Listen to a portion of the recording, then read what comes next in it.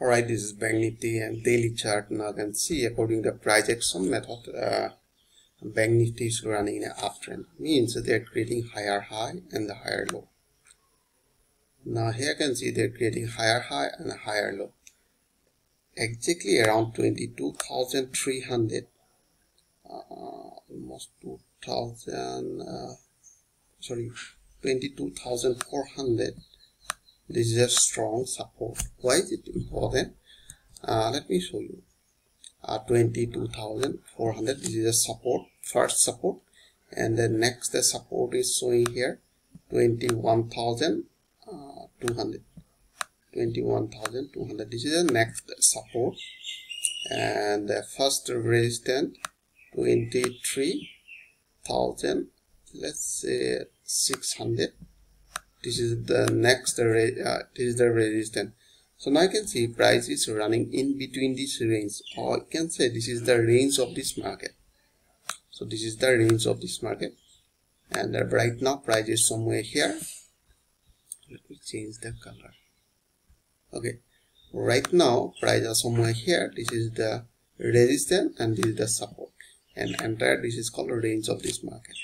Okay, now according to the price action, price are creating higher, price are creating higher high, higher low, higher high, higher low, and higher high, and we are expecting it may bounce from this area, or it will retest this 20 moving average again. But remember, we need a confirmation to enter in this market. Where we are looking for confirmation? We are looking for in a right place or in the key level. And now 100 moving average is a key level. Why is it key level? Let me show you here. Now you can see price hit and reverse back from 100 exponential moving average. Have you seen it? Hit and reverse back, and finally they broke this area and again retraced, and this line act as a support now, because this line are respecting both sides as a support and as a resistance. In this area they are respecting as a resistance, and in this area they are respecting as a support.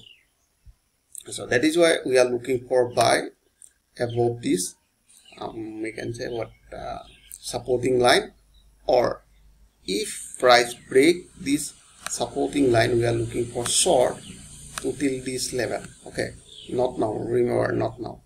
Now we are just focusing on buy direction. Why? Because price are still above this supporting line. If they break this supporting line, so we are looking for short.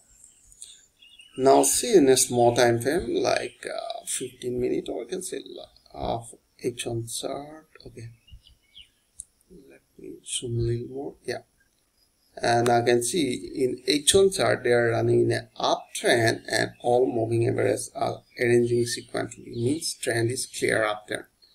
So when trend is running in an uptrend, we are looking for buy.